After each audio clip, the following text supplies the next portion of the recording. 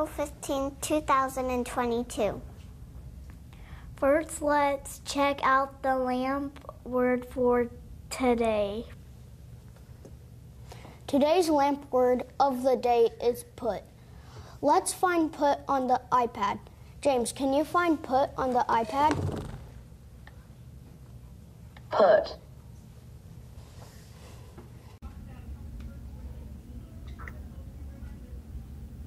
Put. The sign for put in American Sign Language is put.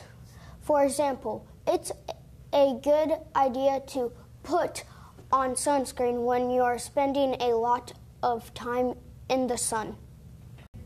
Lunch today is hot dog or sub sandwich. Side choices are dragon fruit punch, apple slices, raisins, or carrots. Please stand for the Pledge of Allegiance. I pledge allegiance to the flag of the United States of America and to the republic for which it stands, one nation, under God, indivisible, with liberty and justice for all.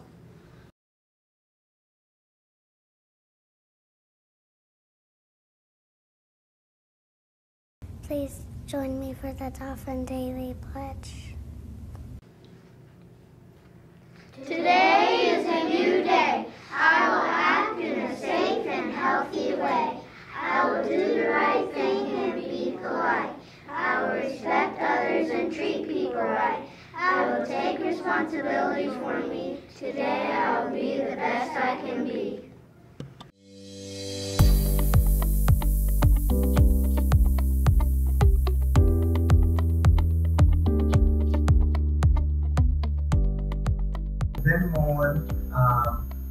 I'm a producer, TV, marketing producer. I work at ESPN, PGA Tour, and I currently do a lot of stuff for Discovery Channel and BCTV on the marketing side. So my current job, doing a lot of stuff for ACTV, Discovery Channel, TLC. We do a lot of commercial spots for them. I'm currently doing some stuff for Walmart, so we'll be traveling out to LA and Arkansas and Florida to shoot different stuff with their talent.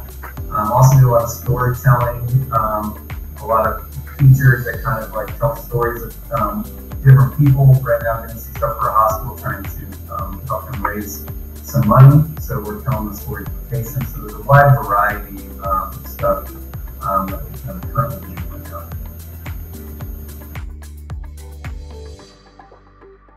I've been pretty fortunate to do some pretty cool things in my career. Going over to Wimbledon a few times was definitely pretty neat, and just to do a lot of PGA Tour events. I was able to interview Tiger Woods and do some stuff with Peyton Manning, so that was a lot of fun. But just traveling to different parts of the country and different parts of the world for my job has probably been the best thing. It's kind of forced me to try new things and experience new things, and that's amazing.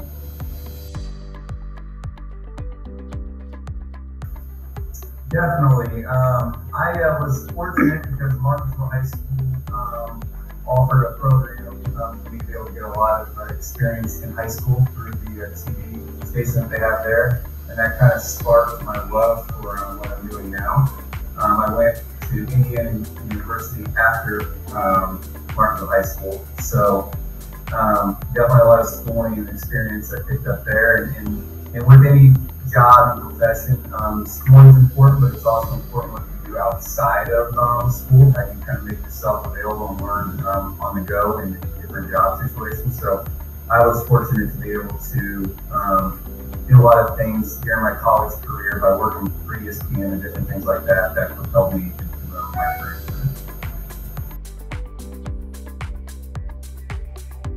There's always little tests and different things. Technology is always changing, so you always got to stay up on that. You always got to study. You always got to continue to learn. You can't ever just be complacent and kind of let things get. Well, I know what I'm doing, and I'm good. that's like kind of when you fall back and you don't advance. You always have to be eager to learn. So learning doesn't stop when you're done with school. You always got to be looking out there to see what the next best thing is, and you always got to be prepared to advance your career or advance a product by knowing what it takes.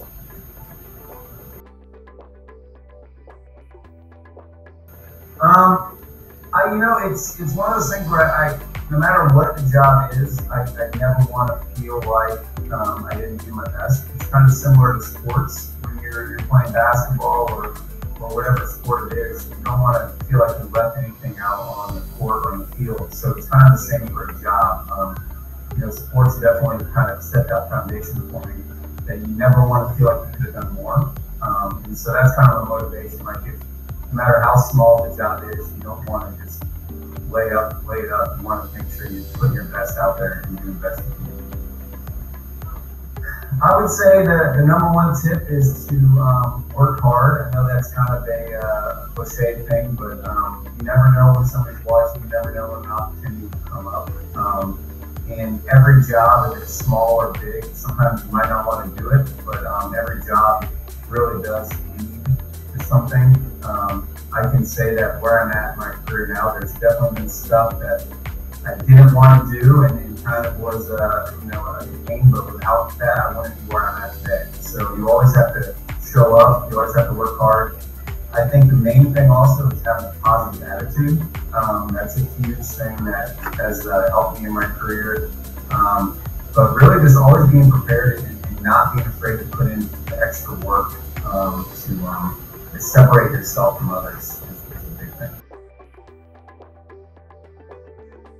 Just take a deep breath and have some confidence that you're going to be able to take the test, and know that you put in the work to do this, and know that the tests are important, so make sure you guys get plenty of rest and you're ready to go. Good luck with the test this week. You guys are going to do amazing. I went to South School, and I know that place is a wonderful, wonderful place to learn. I know you have wonderful teachers. I had wonderful teachers when I was there, and the things that I've learned at South School set me up for my career and kind of got me where I am today. So make sure you guys focus and kind of take a deep breath and know that you got this, and just be prepared and go out and kill it. Good luck. Thank you.